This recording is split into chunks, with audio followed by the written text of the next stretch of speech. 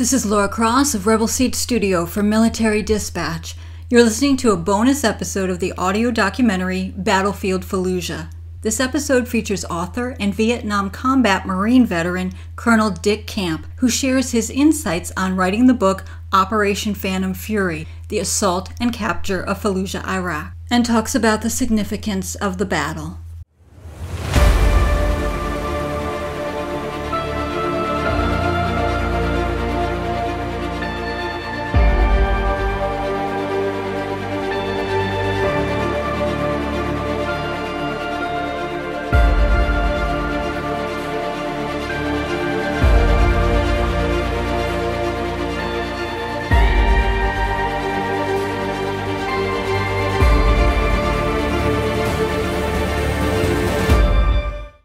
From earliest that I can remember, I always wanted to be a Marine, and one of my coaches in high school was a former Marine artilleryman from Korea, and he kind of cemented my idea that I wanted to be a Marine.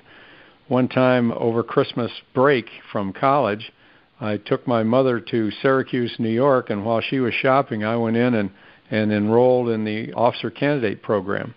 Then when I graduated from college, I went into officer candidate school at Quantico and was fortunate enough to get through the damn thing and was commissioned as second lieutenant and then went to the basic school.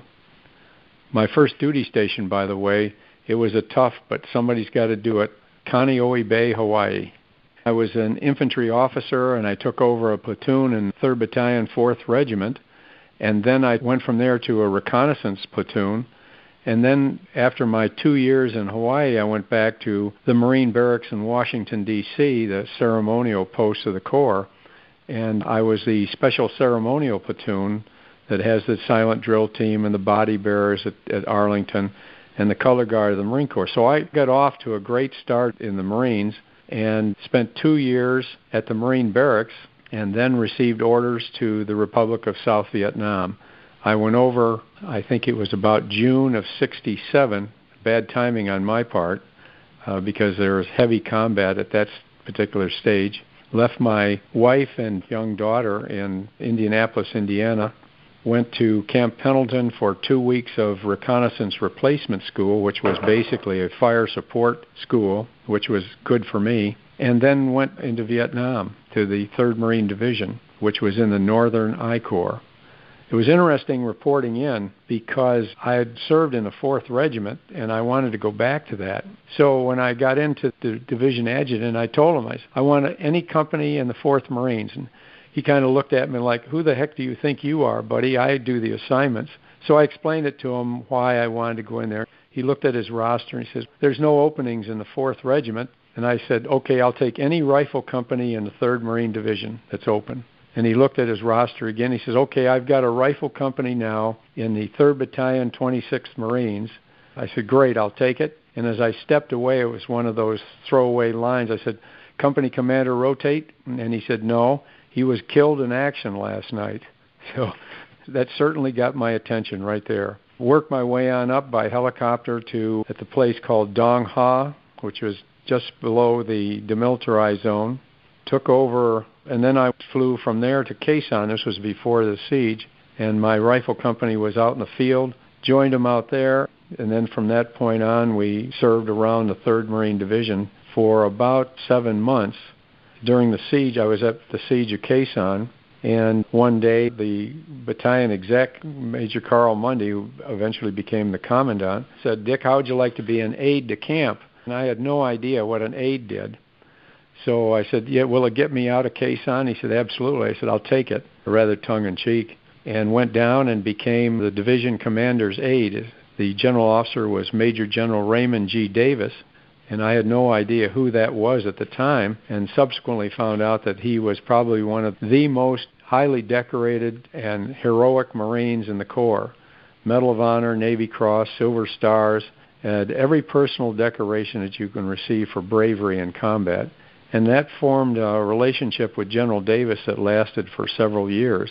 I finished being his aide in Vietnam, came back, and he came back to Quantico, and I became his aide back here, and it was just a tremendous experience for me as a junior officer to see a real hero, but also a very extremely intelligent officer maneuver the division first in combat, and then how he was able to work his magic with the educational system here at Quantico, Virginia. So that started me off and was really great footing for me.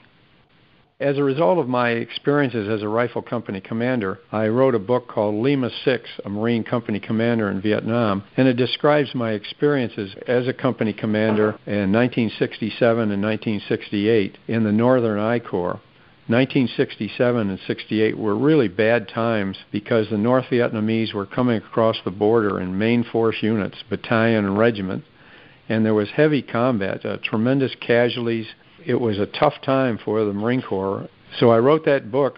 It was one of those things, a labor of love, and it was really interesting because over the years I've gotten calls from men who served with me, and usually it's late at night. I always answer the phone, Dick Camp, and they say, Skipper, do you remember me? And of course they'll give me their name, and it's been 30 or 40 years, and unfortunately I don't remember many of their names. It was really an interesting experience. Thoroughly enjoyed it, primarily because it put me in touch with former members that I served with in Vietnam. I was in Cincinnati, Ohio. I wanted to write about the 4th Regiment in China, and they were captured and spent 48 months as prisoners of war. I had a lot of letters, and I interviewed a lot of people, and so I wrote a couple of articles and sent it into Leatherneck magazine. Sent them in, just in the blind, and the editor, Bill White, called me and said, we'll take your articles. And I was absolutely amazed. I said, you will? Surprised. So I said, well, I've got a couple more. So I kept sending them in, and fortunately they published them. And that got me into the writing business. After a while, you develop a style, and you just kind of find a topic, and then in your style you produce that. And I've been very fortunate to do that. I've got over probably 100+ articles in various military-related magazines. And it also got me started in writing books. I went from Cincinnati back to Quantico, Virginia to become the assistant director of History Division. Great job for a Marine. And while I was there, of course, the men are coming back, the officers are coming back from deployment, primarily Iraq at that stage in the game. And so I started interviewing them, and that got me involved in writing about Iraq and Fallujah. Plus, when I came back to Quantico, I stayed with General Jim Mattis for several weeks. And, of course, I listened to Jim talk about his experiences in Iraq, leading the division. And so it really cemented my ideas to look at Iraq and to start producing books and articles. And I write oral history, so to be able to interview the veterans really was a great thing for me. I wanted to take a look at Fallujah, first of all, because it was one of the largest Marine battles, in fact, one of the largest battles in the Iraq War.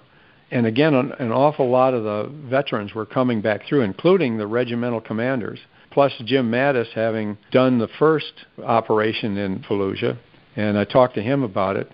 And so really that cemented my idea on why I wanted to write about Fallujah. Plus the men were right there. And so I could interview them. Also at Quantico, History Division is located right there, and one of the branches of History Division is the Oral History branch. And a good friend of mine runs it. I asked him if he had any oral histories from Fallujah, and come to find out, he had over 30 oral histories of veterans who served in Fallujah who they took the oral history from. The significance was it was a huge city. We, the Marine Corps, had not fought in a combat in a build-up area since Korea. And so it was a whole new type of operation. Certainly in Vietnam, it was more trying to find the North Vietnamese and then having sharp battles.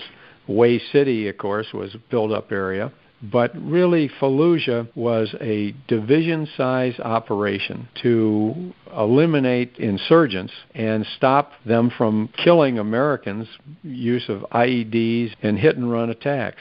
And it was a short operation. I think oral history makes a story come alive, and that's what I like to write.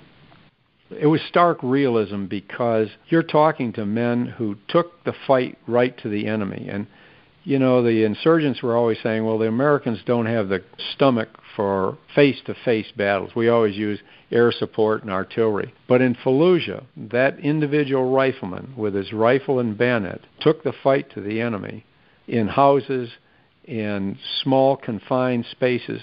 And I think the insurgents learned that we're not afraid to take them on face-to-face and really take the fight right to them.